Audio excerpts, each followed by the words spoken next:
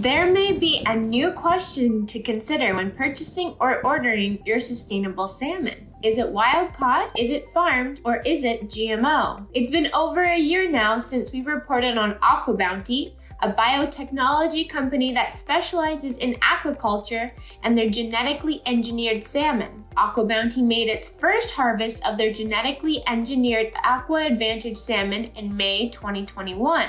After many delays caused due to the global pandemic, the first distribution of fish has been introduced into the market. The big question now lands: where is the genetically engineered salmon going? Before you run to your freezer to check your labels, Aquabounty has not landed in stores yet, as a lot of companies aren't catching the bait. In fact, more than 80 US companies with a combined 18,000 locations have said they will not carry the fish. On the list are major institutional food service companies you may know, such as Aramark, Compass, and Sodexo.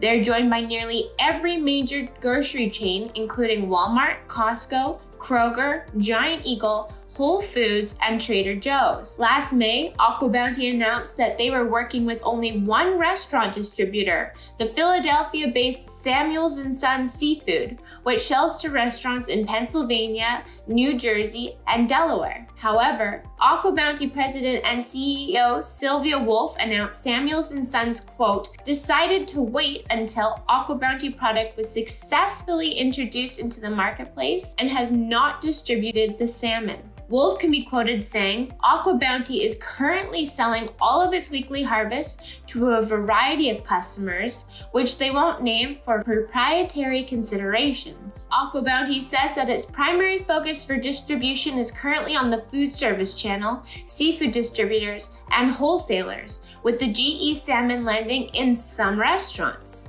So yes, you could be eating GE salmon. However, you may not even know it. In fact, restaurants don't have to disclose the source of their seafood offerings, and they certainly don't have to tell you that you're eating Aquabounty salmon. Aquabounty does have plans to focus on e-commerce and selling to consumers directly, allowing them to build a relationship and learn how to engage the consumer with the product they're providing. With 3 facilities open already and a 4th slated for 2023, it may not be long before GE Salmon is a household name. Thank you for joining me for the Tradex Foods 3-Minute Market Insight. This has been Rochelle Ryerson reminding you to buy smart and eat more seafood.